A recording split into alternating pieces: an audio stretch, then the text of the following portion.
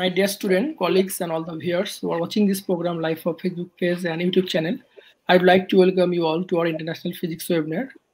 Today is our 117th International Physics webinar. Good evening to all here in Bangladesh, and a very good afternoon to all those who are watching this program live from UK. So hope you are well and safe from Corona pandemic. We are trying to adjust with this new normal situation. Today, I'd like to welcome you all through a joint session between the Department of Physics and the Department of Physics, University of Trento, Italy, in physics. And we have with us here today, Dr. Professor Lorenzo Pavesi, sir, Nano-science Laboratory, Department of Physics, University of Trento, Italy, and he's already connected with us. So I'd like to welcome our speaker, sir. Good evening and good afternoon to your part. Thanks for accepting our invitation, sir. Thank you. And we would like to say thanks on the Department of the Physics, Pabna, University of Science and Technology for accepting our invitation, sir. Thank you. For those who are new, I'd like to inform that we have divided our webinar into 3 parts. First of all, we'd like to introduce our speaker with all of you, and then our speaker will deliver his piece, and at the end we have a discussion time. In that time, anybody can join with us, and you can ask question by commenting also. So we have already come to know the title of the today's International Physics webinar. Title is the Quantum Photonics, and our speaker is Professor Lorenzo Pavesi, sir, Nano-science Laboratory, Department of Physics, University of Trento. And Pavesi, sir, is a professor of experimental physics at the Department of Physics of University of Trento, Italy, and he born on 21st of November 1961. He received his PhD in physics in 1990 at Ecole Polytechnic, Switzerland. In 1990, he became assistant professor, and in 1999, he became associate professor, and in 2002, he became full professor at the University of Trento.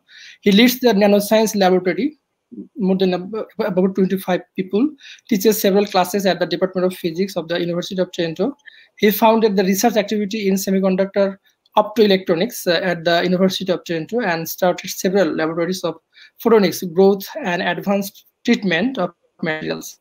He was the first president and founder of the IEEE Italian chapter on nanotechnology. He has directed 37 PhD students and more than 30 master thesis students. His research activity concerned the optical properties of semiconductors.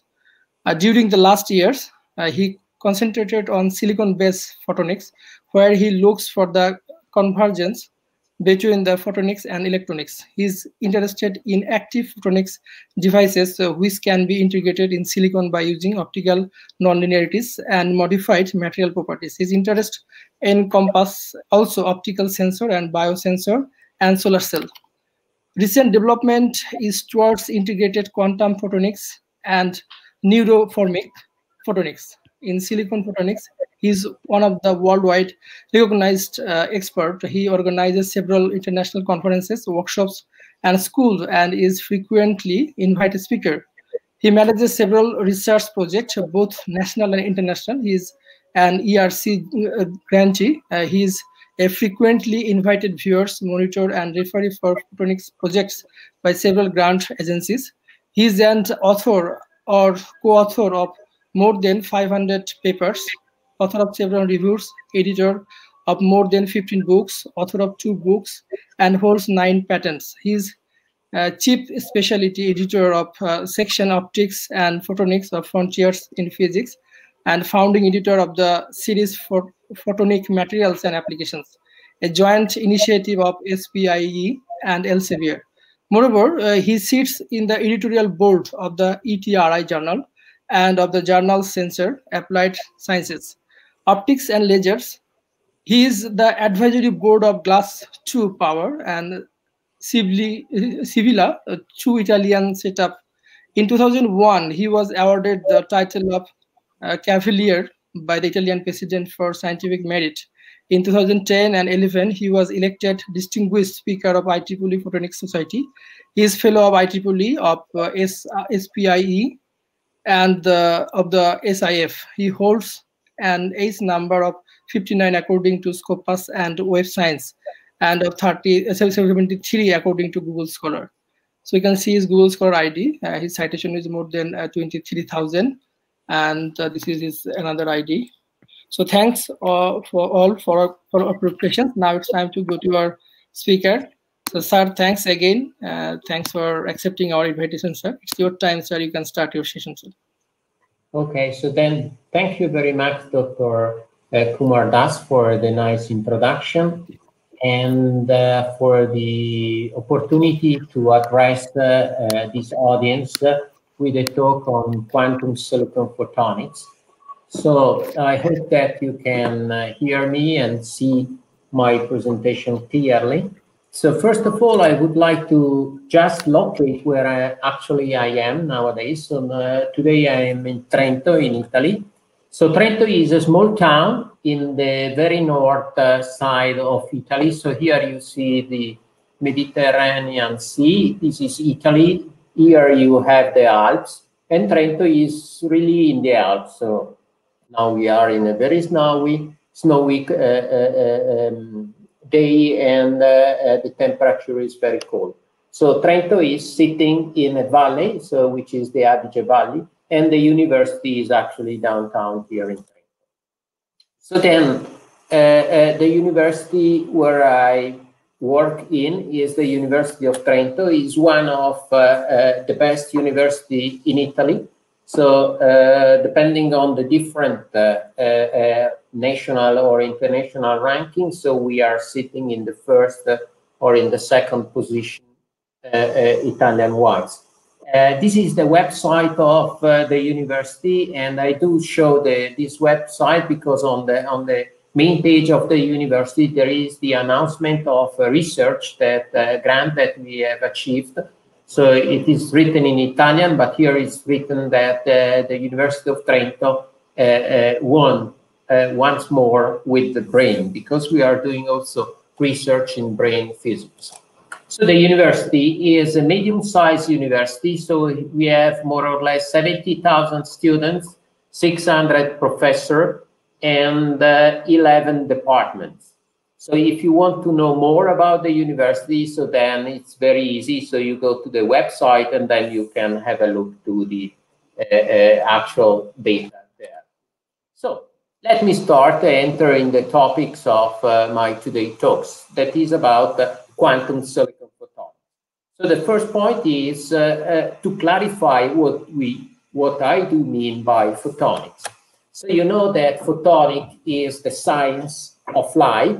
So essentially, we use photonics. So we use this technology to generate, transmit, use light, and by using photonics, so by using light, so we can influence very different technologies like medicine or health, communication, information, and so on and so forth. So this is photonics. But what I am actually working in is integrated photonics, which is different than photonics, meaning that what we are trying to do is that to take all the different photonics components like laser, mirrors, fibers, detectors, and squeeze everything in a very narrow chip, which is of the size of a small coin. And the reason why we do that is because in this way, so we can decrease significantly the size of the different photonic devices. We can decrease the cost of the photonic devices, and we can make the photonic device compatible with microelectronics. In this way, not only we get a wider spreading or a wider diffusion of photonic technology, but at the very same time, we can also produce, and I will show you an example of very efficient devices. Efficient means that they are stable. You no longer need to align carefully the different optics. You have lower noises. You lose less photon. So this is the integrated photonics. But the kind of photonics I'm doing is done by using silicon as a platform. And the reason why we want to go to silicon by a platform is because silicon photonics, that is this technology, can leverage on the already deployed electronic technologies, and so, or microelectronic infrastructure. And so what we can do is that we can produce the photonic devices by using the same standard silicon processing used in CMOS.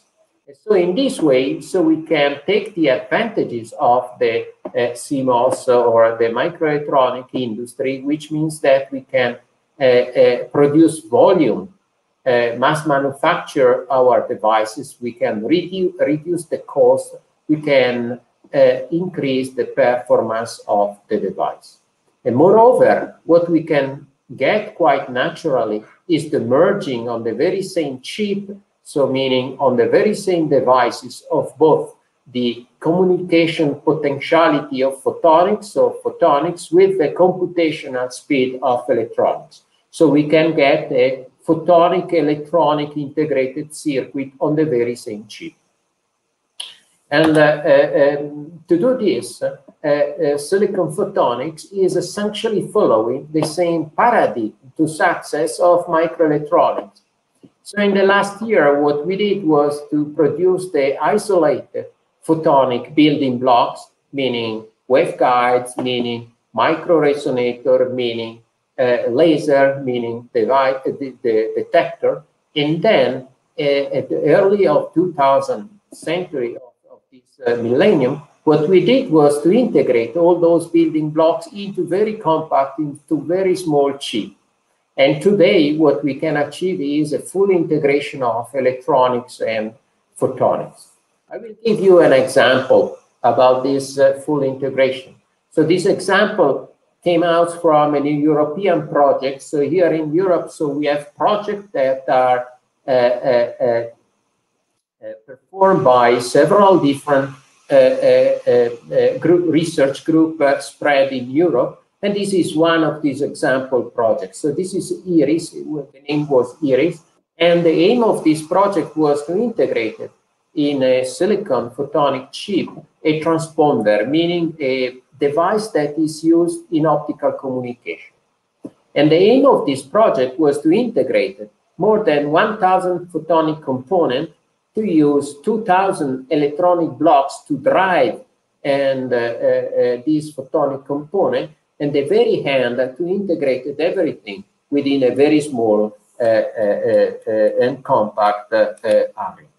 So what we did before we produced the devices, so this is the typical size, so 300 millimeter size of a silicon processed wafer, and the integrated optical network was one part of this wafer. So what you see here is the wafer, and then from the wafer you get the single photonic die. And then on the other side, what you do is that you produce also the electronic integrated circuit. Then you bond together the electronic integrated circuit on top of the photonic integrated circuit. And so you get convergence on the very same device, both of electronics as well as photonics. And once you have bonded together the two chips, what you do is that you wire those chips. And here you see the example of the photonic chip that has been wired, of the photonic chip that has been optically wired, meaning that we have optical fibers that take the light signal into the photonic chip. And then you place everything in a very compact board. So this is the compact board, which is hosting inside the integrated electronic and photonic chips. And what you see here is that you can put everything on top of a standard board, and you have both optical access, here you see the fibers, as well as electronic access. So you see a microprocessor here that is used to drive the photonic integrated, electronic photonic integrated circuit. And so this is the state of the art of integration. But let's go back a little bit on electronics and try to see what is the forecast, what is going to be the evolution of the computational power. So what you see here is the overall performance of microelectronic circuit as a function of the years. And what you see is the fact that as long as the year passes, you have a progress in the technology to in the microelectronic technology to decrease significantly the size of the single electronic switch, which are the transistors. And you see that now we are reaching the situation where people are fabricated 1 nanometer long transistors, extremely small, only few silicon atoms make this transistor. And then the next step is going to be, according to this chart, is going to be a paradigmatic change in the way you do computation. So no longer digital computation, but what you see here is the fact that you have either to use neuromorphic computing, so a way to compute that is inspired on how our brain is working, or you have to do quantum computing. So a computation that is no longer using bit, but is using quantum bit. This is another chart that proposed by other groups. And what you see in this other chart is essentially the same conclusion. So this year, we are reaching the limits of the standard evolution of microelectronics. And what is next? And also here, next is suggesting quantum computers as well as the use of neuromorphic computation. And this is what we are doing. Actually, so in my group here in Trento, we are working both on neuromorphic computing. So we are trying to use photonic integrated circuit in order to validate the computing schemes that are inspired by the way our brain thinks. And this is the background of, so this is the hardware, so it is the platform to go on with artificial intelligence. So if you are interested on this, so you have simply to look at the website of this activity. On the other side, so there is the other possibility that is used to use quantum physics in order to increase the potential, increase the performance of the computer. And so here you have the quantum computing. And according to the economist, so this year, the quantum computing race started. And so here the meaning is that actually the physical platform where this quantum computer will be developed at the time today is not clear. And so there are several different approaches. So you can use superconductors, you can use like the Google approach, so you can use photons, and this is where we are working in, or you can use, for example, cold atoms or ions, like, for example, IBM. So you have different possibility to integrate this quantum computing. And this is actually the topic of my today's talk. So what I want to show you is the use of quantum physics in order to enable new functionalities in silicon photonics. Why now? Okay, now because at the start of the 19th, the first quantum revolution was started. And so we had the theoretical demonstration of quantum mechanics, and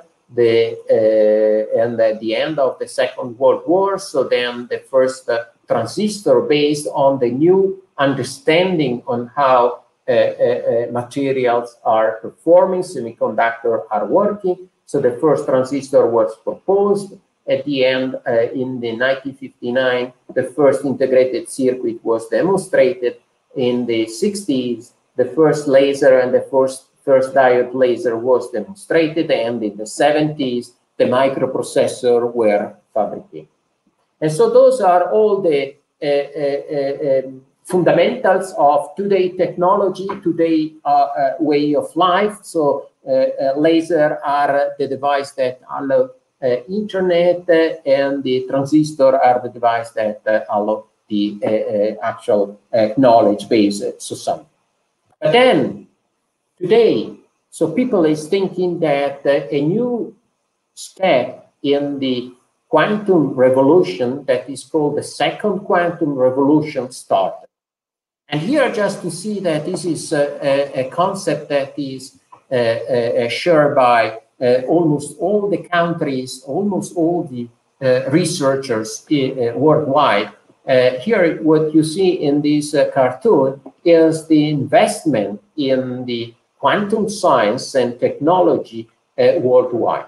And what you see here is that each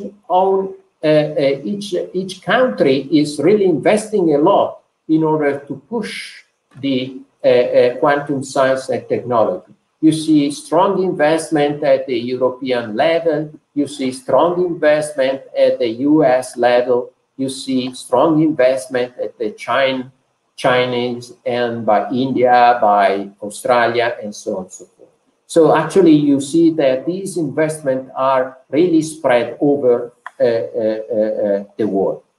So this is a very serious topic. And what is about this second quantum revolution? So the idea of this second quantum revolution is to try to develop new science and new technology, which are based on the fundamental properties of quantum mechanics. And to be simple, I'm summarizing this by saying that what we want to use in this second quantum revolution is the granularity properties of nature.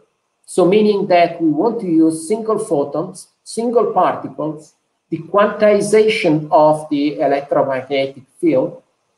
On the other side, what we want to use is this quantum correlation state between many particles. That is called the entanglement. And finally, the fact that the state in quantum mechanics do overlap, and so the properties of the state superposition, which means that we will use qubits where you have not the same as with standard digital electronics, where you have either a bit 1 or a bit 0, and everything in between is an error. While in quantum computing, the use of qubit is such that you have a complete and continuous overlap, superposition between the state 1 and this, oh, here is an error, okay, between state 0 and state 1. And the qubit at the same time can take all the value between 0 and 1.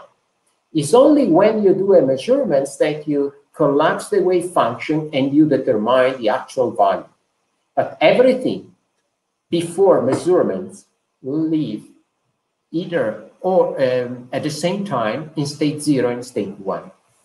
And this is the real richness of the quantum computation. So let me show you a first example of something that we can actually fabricate, and then you can find in consumer electronics that is using the single particle nature of photons. And here the issue is about security. And so the aim of this specific development is to try to increase the security of the communication.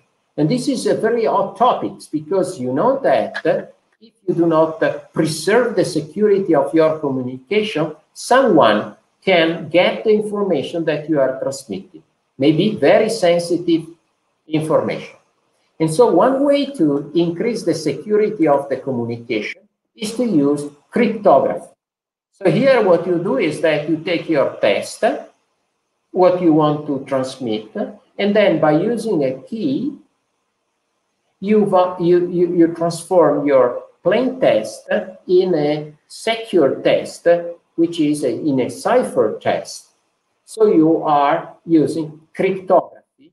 So you are trying to hidden behind the transmission what you are actually willing to transmit.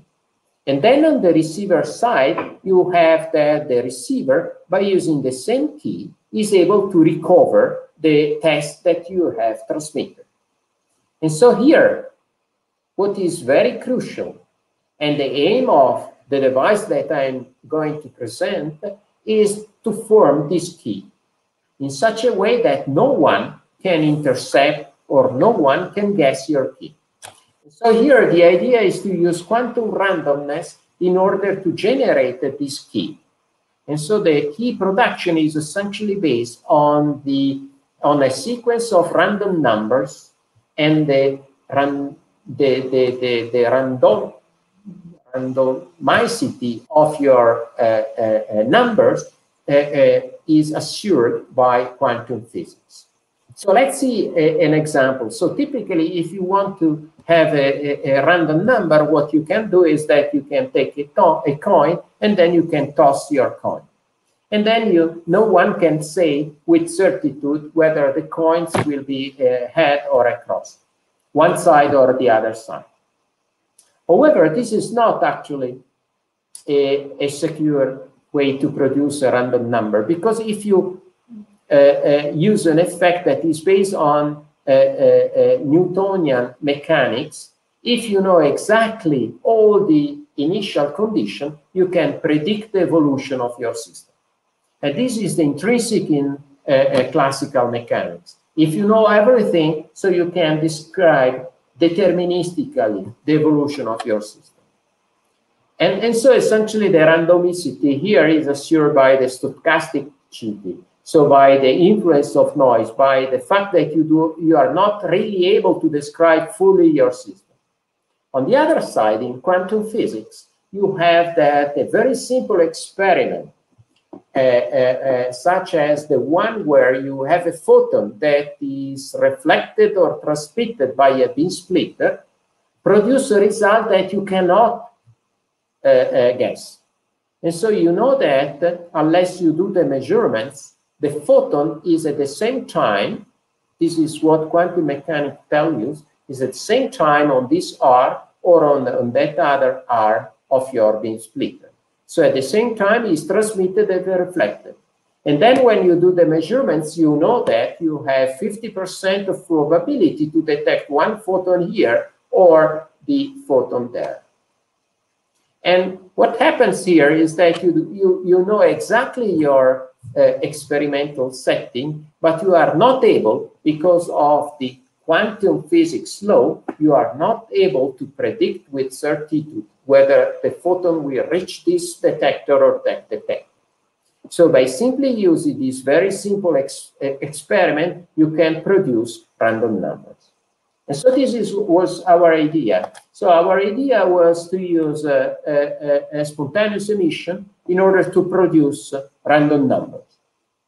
So why spontaneous emission? Because if we can make a silicon LED, so then we can produce a generator of random number according to a quantum mechanism. So this means a quantum random number generator that is cheap, compact, and CMOS compatible. So here the idea was essentially based on the fact that the emission process is a Poissonian process. And then if you know that in a given interval, your photon has been detected, you cannot say in which specific subinterval the photon arrived. And so by measuring the time of arrival of the photon, you can produce this random number. So we did the experiment, so an LED, a detector, and then some electronics to treat the data, and then a way to extract the random bit sequence from the data, and then we did the analysis of the randomness. So this is the outcome of the test, and everything was working quite well. So all the statistical test of randomness was essentially passed. So in this way, so what we did, so then we started from a very big and discrete setup where we have on one side a silicon LED, on the other side a silicon detector, and then progressively in the different generation of the device, so we decrease or we increase the integration. And at the very end, so we had both the detector as well the emitter integrated in a very tiny device. So here is the measurement board where you have the random number generator that is extremely small in a very tiny chip. Everything is integrated here. And this is very performant devices that actually we have also patent on this, very performant device. Another company was following a very similar way as we are doing, and here you see the press release of Samsung that announced that now they have integrated this quantum random number generator into their smartphone. So just to show you that the kind of device that by using quantum mechanics are nowadays developed, so they are immediately, once they are demonstrated, they are immediately transferred to the market because they are satisfying a request from the market. Here, the idea is to use this quantum random number generator in order to encrypt the data for financial transactions. So Samsung is already using this. Then another properties that we are using, intrinsic property of quantum physics that we are using for making, enabling new devices is the entanglement. So here the idea is very simple. So probably you know about the Schrödinger cat. And so essentially, so this was a Gedanken, so an ideal experiment that Schrödinger proposed, where you have a box. Inside this box, you have a radiative atom as well as a cat. And then this atom can decay. And if the atom decays, so then a gamma ray is emitted. So you have here a gamma ray detector. It detects the gamma ray, and this detection activates a number that breaks this ampoule where you have what you have here, a prussic acid, so a Poisson gas that is emitted, and then the cat is breathing this gas, and then the cat is done. And so the radiative process of this atom is statistical. And so if you have this radiative atom inside a box as well as the cat, by looking from outside, if the box is not open, you never know whether the cat is alive or dead. So quantum mechanics tells you that the cat is in a superposition of two states. So the cat is both alive as well as dead inside this box. So you don't know whether the cat is alive or dead unless you open the box. And moreover, what you have is the fact that this cat is entangled with this atom. Entangled means that at the same time, and this is the way you write, entangled means that at the same time, you have that on one side, the cat is alive and the atom is not decayed. And on the other side, you have that the cat is dead and the atom is decayed and the gamma ray has been emitted.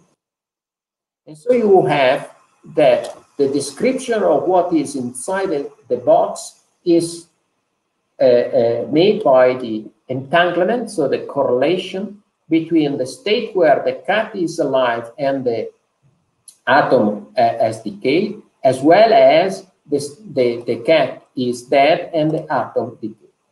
And so you have an entanglement. And now if you break the box without opening and you send the atom in one side, in one corner of the room, and the cat in the other corner of the room, you have that this entanglement is preserved, even though they are not local in the same position. So you have a non-local correlation between the cat and the atom. So this is the one very important properties of the entanglement. So the fact that this quantum correlation is preserved, even in the case where the two systems are far away. So the two photons in this case are far away. And then what happens is the fact that this correlation is so strong that when you measure one of the two photons in the entangled pair, so this measurement is immediately reflected on the state of the other photon. And so in this way, you can use this kind of entanglement to teleport the information from one side to another side without having any photon that cross the space between the two photons here. So this is quantum entanglement. So what we are doing here in Trento is a very particular kind of entanglement that is called single particle entanglement. So we are trying to form this kind of correlation between not two different particles, but within the very same particle. So we are using a properties of the quantum mechanics that is very different from classical mechanics. That means that the quantum mechanics is contextual. And so here what we are doing is that we are entangled together two internal degrees of freedom of the same particle. And the 2 degrees of freedom that we are using are the momentum on one side and the polarization on the other side. And so in this way, so we form a state where we have an overlap between the 2 degrees of freedom of the particle, that is the momentum, and the polarization. And we do that by using a very simple optics. So in order to write the momentum, we simply define a different path. So the photon can go there, or the photon can go there. And so here you have two different directions, and to each one of these directions you have a given momentum degree of freedom. And on the other side, what we do is that we use a polarization rotator in order to control the polarization state of the photon. And doing that, so what we build up is an entangled, a single particle entangled state where the photon can be at the same time along this path here with a horizontal polarization, as well as along this path there with a vertical polarization. And then we build up a very complicated experimental setup. We measure the state of the photon by projecting this photon state on the different bases. So one photon up with an horizontal polarization, one photon up with a vertical polarization, one photon on with a vertical polarization, one photon on with horizontal polarization. And then we did a Bell inequality measurement. The Bell inequality measurement is a measurement which say that if this parameter S here, that is essentially linked to the result of the measurements I show you, is smaller than 2, so then the system is purely classical. You do not have any quantum entanglement. But if it is larger than 2, so then you have an entangled state. And then we did the experiment. And here is the outcome of the experiment of the measurements of this S parameter as a function of the setting of the experimental setup, which is essentially as a function of the projection on the different basis states. And what you see is that for a given setting, you have that this S parameter is larger than 2. So that means that actually here we have a violation of the Bell inequality, meaning that with this condition, so we have quantum entanglement. And by the way, what is interesting in this experiment is that we achieve this quantum entanglement by using a laser, by using an LED, or by using a simple halogen lamp. And the important aspect here is that we are actually manipulating the single photons. And so the reason why we see the quantum entanglement is because we are working with isolated single photons here. So then we use this quantum entanglement, so single particle entanglement, in order to make a random number generator with certified quantum randomness. So the idea here is very simple. So you have 4 detectors, and then what you see is that the temporal sequence of the clicking from the different detector.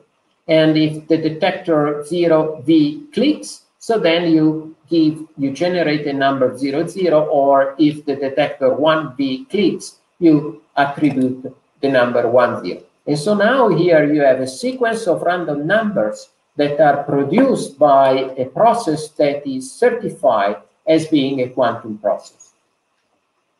So this is an example of the use of an entanglement. So here you have one of my PhD students, so Nicolò Leone, that is doing this experiment. You see the table where we have set up the apparatus I show you. And what we are now doing is that we are squeezing the whole table into a very compact integrated photonic circuit.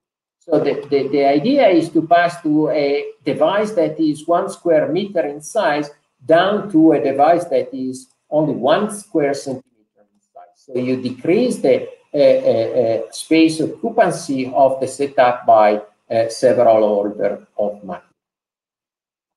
By the way, this is a research that is carried on within a European project, as well as within a collaboration we have with Indian researcher both in Bangalore, Kolkata, and in Calcutta. Then we say that we have entanglement that is very important. I will want to show you another example of this very important application of quantum correlation for quantum computation.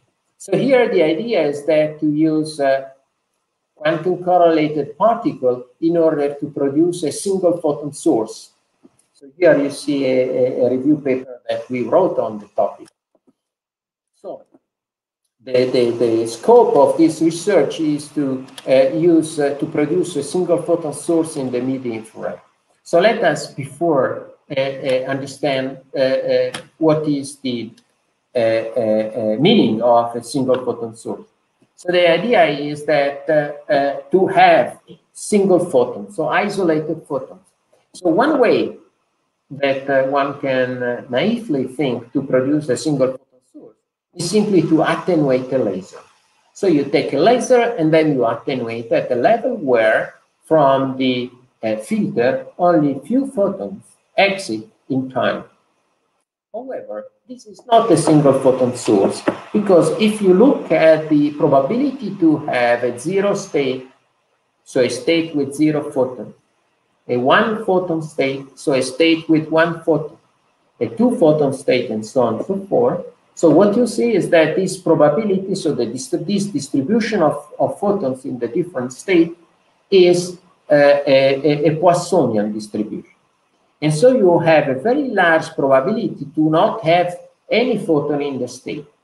And so this is not a single photon source, because what you want to have is that you want to have that the probability of having one photon in your state is very large. And all the other outcomes have a very small probability. So here you want to remove completely this probability to have zero photons in the state. So the idea we have, not only us, but the idea that people is following is to use heralded single photon sources. And so what are you doing essentially in these heralded single photon sources? So you take a pair of photons correlated in time, and then you use two detectors. One detector is measuring one photon in the pair, and then this detector clicks. And so the fact that you have measured one photon in the pair announces that in the quantum circuit is entering one photon. And so this photon heralds the presence of the other photon in the quantum circuit. And so by doing that, what you actually do is that you are removing completely from this probability distribution, you remove completely the possibility to have zero photon in your state. And the reason is very simple, because the measurements herald the presence of the other photon. And so the probability of having zero photon is negligible. And so in this way, so you increase significantly the probability of having one photon in that state. And so this is a single photon source that is based on the heralded mechanism. And so it's called the heralded single photon source. And so the idea here is to produce correlated in time photon pair. And so the way we used to produce correlated in time photon pair is to use four-wave mixing. So four-wave mixing is a nonlinear process by which you have the two photons that are called the two pump photons annihilate by producing two other photons that are called the signal photon and the idler photon. And in this process, you have that energy and momentum are conserved. Energy conservation means that the sum of the energy of the two photons is equal to the sum of the energy of the two produced photons. And so you have that 2 times the frequency of the pump photons is equal to the sum of the frequency of the signal plus the frequency of the idler photon. If you look at the spectrum, this is the optical power measured at the output of this waveguide where the four-wave mixing process occurs. And what you see here is that you have a strong peak that are due to the pump photon. And on the side of the strong peak, very symmetric with respect to the strong peak, you have the idler peak, the idler photon, and the signal photon. And so this means that you have 4 waves that are mixing. So the two pump photons and the signal and idler photon are mixed together in order to give you the idler and the signal photon. But not only the energy is conserved, but also the momentum is conserved. And momentum conservation is reflecting what is called the phase matching condition. So the phase of the photon should add up in such a way that the sum of the phase, the sum of the momentum of the pump photon, minus the sum of the momentum of the signal and idler photon should be equal to 0. And so this is a condition that has to be preserved in order to get an efficient four-wave mix. And so what we are doing is that we are using what is called intermodal four-wave mixing. So we are mixing together different modes in order to fulfill this phase matching condition. Why do we use intermodal four-wave mixing? That is very simple. So in any material, in any waveguide or in any material where you have this nonlinear interaction, you have that the refractive index that determines the momentum of the propagating photons. So the refractive index show a dispersion. So meaning that it has a dependence on the wavelength. That means that the phase matching, if you are using all the same optical mode in the waveguide, so the phase matching is strong only very near the pump photon frequency. So here is a calculation of the efficiency in the signal and in the signal generation as a function of the wavelength. Actually, is the idler generation as a function of the wavelength. And what you see is that you have in dBs. So the unit here is dBs. And what you see is that the efficiency is very large only when the idler is generated very nearby the pump. But if you move away from the pump wavelength, so you see that the efficiency is going down. So minus 40 dBs. Extremely weaker generation efficiency. The situation is different. The situation is different on the other side if you are using different modes in the waveguide. And this is the reason why it is called intermodal four-wave mixing. So you use different modes. So you see these are the shape of the propagating mode in your waveguide. So you use a mode for the pump, the second order mode for the other photon, and then you use the second order mode for the signal and the mode for the. And what you see here is that in this case, by using the modal dependence of the refractive index, what you see is that you can get a strong signal far away from the pump. And so you can generate a photon which is far away from the pump photon. And this means that you can generate a single photon far away from the pump photon, which is exactly what we are looking for. And this can be designed quite precisely. Here you see, for example, the wavelength of the idler and the wavelength of the signal for a very same pump photon energy of a wavelength of 1.55 micron as a function of the waveguide width. And what you see is that as the waveguide width decreases, you see that the energy difference or the wavelength difference between the signal and the idler photon becomes significant. So here you have a signal photon at 2 micron and the idler photon at 1.3 micron. So very far away from the pump photon 50-50. And so what we did was to make a design of a chip that was able to actually do on-chip intermodal four-wave mixing. Then I have no time to explain you in detail, but at the very end, so we were able to generate an idler at 1.26 micron and the a signal at 2 micron. So one in the near infrared and one in the mid infrared. And here is the experiment, the output of the experiment. And what you see here is exactly what we were expecting. So the first is the peak due to the idler photon. The second is the peak due to the signal photon, 2 micron, 1.3 micron, exactly where we were interested in. And now we have to demonstrate the fact that this can be used as a heralded single photon source.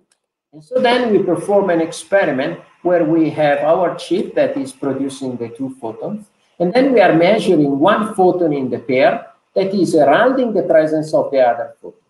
And in order to demonstrate that here exactly we have 1 photon, so we did a very simple experiment to make the signal going through a beam splitter. And then by using 3 detectors, we are looking for the demonstration of the fact that in the case when the 2 idler signal are not delayed, so they are measured at the very same time, it can be never possible that the 3 detectors at the same time, they do click. So we are performing an heralded 2 photon coincidence measurement. So the idea is that the signal photon can either go here or there, but you can never have that the 2 photons at the same time clicks together. And what you see here, so this is the measurements that demonstrate the anti-bunching properties of the single photon heralded sources. And here you have the output, the outcome, and you see that when the power is low enough, meaning that you do not have multi-photon emission, so you see that this second order heralded coincidence measurements gives you a number that is smaller than or is very near to 0, only 0.2. Meaning that indeed here we are able to show that we have an heralded single photon. And so this is important because we were able to get mid-infrared single photon with a very high heralded detected efficiency, everything integrated in a single silicon chip. And the reason why we are doing that is because we want to do quantum sensing. So by changing the pump wavelength, so we can change the signal wavelength. So we use single photons. And so, for example, we can measure, we can do spectroscopy by using this single photon source in the mid-infrared. And so, for example, here, so we can potentially measure the absorption spectrum of CO2. So we can make a quantum gas sensor based on this single photon source in the mid-infrared.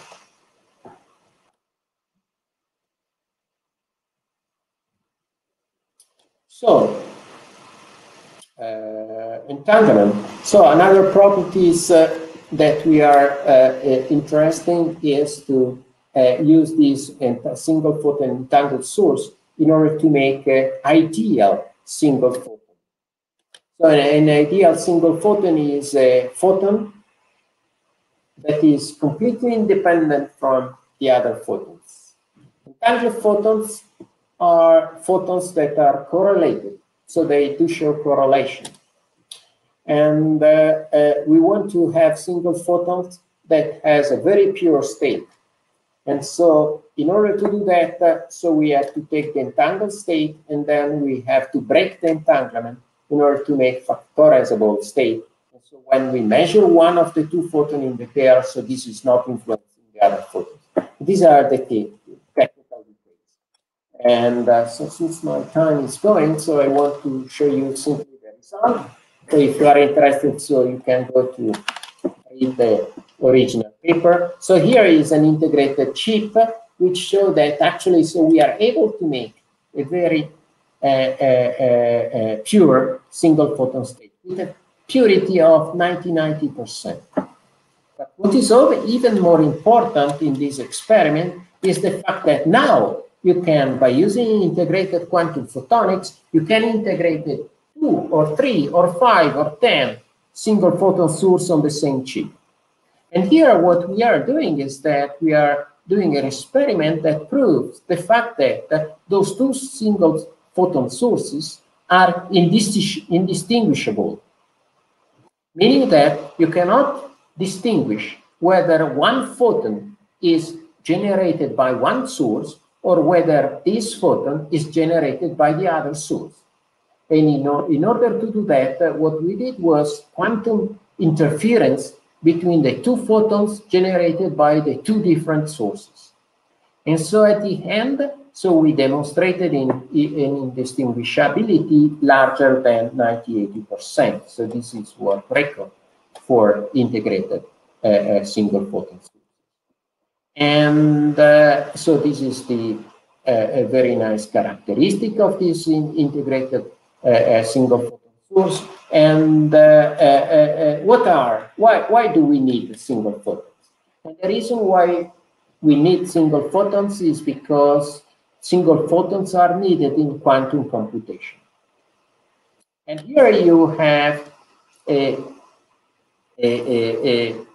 press release which reports about a result from a Chinese researcher at the end of last year, of 2020, that has demonstrated that actually by using photons, it is really possible to get a quantum advantage with respect to standard computer.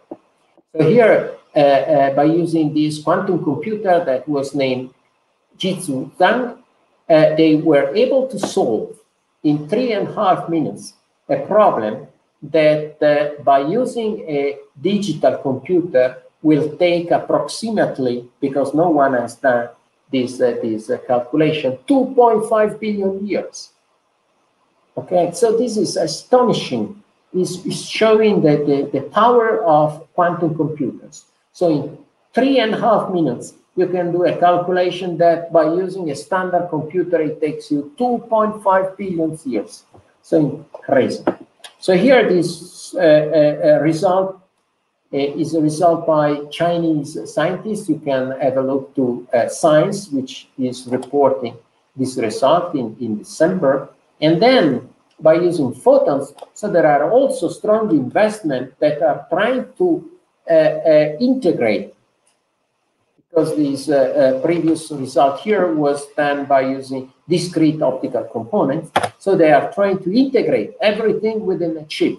So here is an announcement of a strong investment in $250 million in a startup that is trying to build a quantum computer by using integrated silicon photonics along the lines I have shown you before. So now it's time for me to conclude. So I hope to have shown you that silicon photonics is a good platform to integrate functionalities based on quantum science and technology, devices based on quantum science and technology. I hope to have convinced you that quantum silicon photonics is moving to the market. So there are products that you can buy which integrated quantum silicon photonics.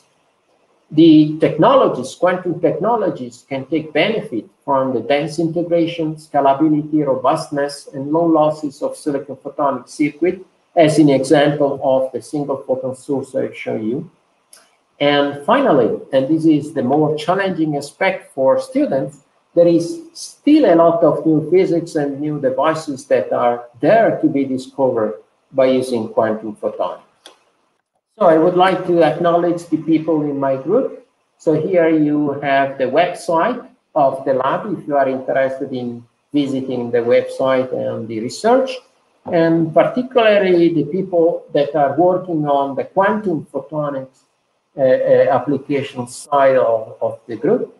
Here you see some reference. No, I should also acknowledge the founding projects or the local effort in quantum science and technology here in Trento. So the India Trento Project for Advanced Research, European Commission through to European projects, Epicus and QRange, as well as the European Commission through the ERC project. And here you can see a few of the books I edit on silicon photonics if you are interested in reference for having a more in-depth insight on what I have talked to you today. So thank you for your attention. I'm ready for questions. Thank you, sir, for your wonderful presentation, sir. So if you allow, we can start our discussion session, sir. So got questions. So the first question is, can I apply double photon? Then how effect on this? Double photon. What is the meaning of double photon? So can I apply double photon? Then how effect on this? On this what? I miss the idea. Okay, so entangled photons, so you can, if double photon means twin photons, so entangled photons, clearly, you can apply them. And what people is using double photon is for doing QKD, so quantum key distribution. So to send the key from one side to another side. So there are many applications of entangled photons. So this is one, quantum key distribution, so quantum security, quantum communication. And then the second one is computation. So the different computing scheme are both based on single photons as well as on entangled photons. But here the aim is to increase the number of particles that are entangled. So not two photons entangled together, but many photons entangled together. And so in this way, so you can increase significantly the way that the qubits, which are no longer called qubits, but are called 3 bits, or so on forth, the way to increase the computational power, so entangle more photons together. Thank you, sir. So if any of our students want to work with you in your lab, so what she or he need to do for getting scholarship or getting admitted in your lab, university? Okay. So the first thing is that he or she has to be extremely bright. So the first thing to do is that to study hard and to acquire competence. And then the second thing is to apply, because in Italy, so you have no direct offer, so everything should be go through a call, a public call. And so you can visit the website where there is the list of open positions. Or what you can do is that you can look to the website of the university where the open position for PhD studies are announced. Thanks, sir. The main aim of this program is to motivate and encourage our students. So we are doing this program for last 6 months. So I think our students are benefited by the lectures of the famous scientists like you. So thanks for accepting our invitation, and it's a very good opportunity for a student to learn a lot of things from famous physicists of the world. So thanks again, and bye for today. Hopefully in near future we will arrange another webinar, and after the COVID, I will definitely invite you for a face-to-face session for my students. That will be very interesting. Nice to visit you. Okay, yeah. So thank you very much, and keep on going with this very, very, very interesting and nice initiative. Okay. Thanks. If anyone is interested to come to Italy, he can drop me an email, and then of course, I'll contact with you. Thanks. Okay. Bye for today.